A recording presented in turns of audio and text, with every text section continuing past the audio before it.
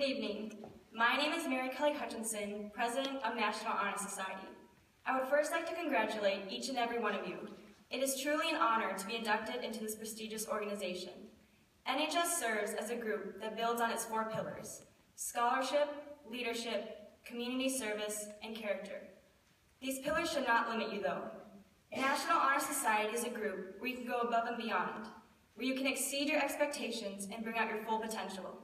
Being a member is a title that you earn through your contributions and commitment.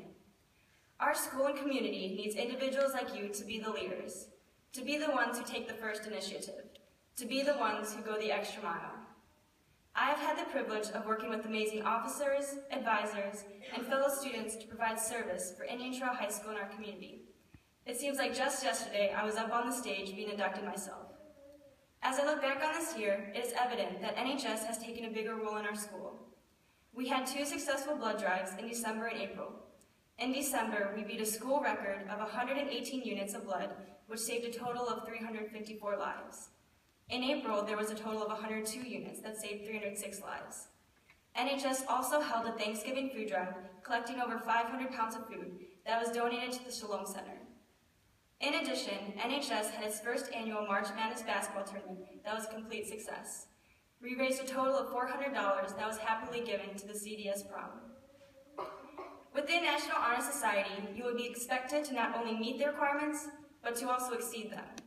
These requirements are enhancing your scholarship, leadership, community service, and character, as well as completing at least 20 hours of community service in a year.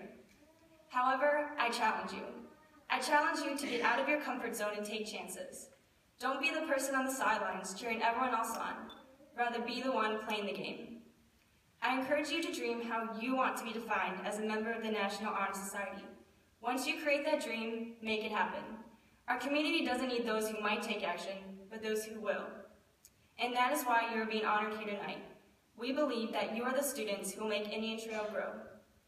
As the new positions are being handed over to Ben, Rosie, Jake, Sagar, and Addie, the advisors, officers, and I are confident that they will be successful in continuing this organization and guiding you to what it means to be a member of National Honor Society.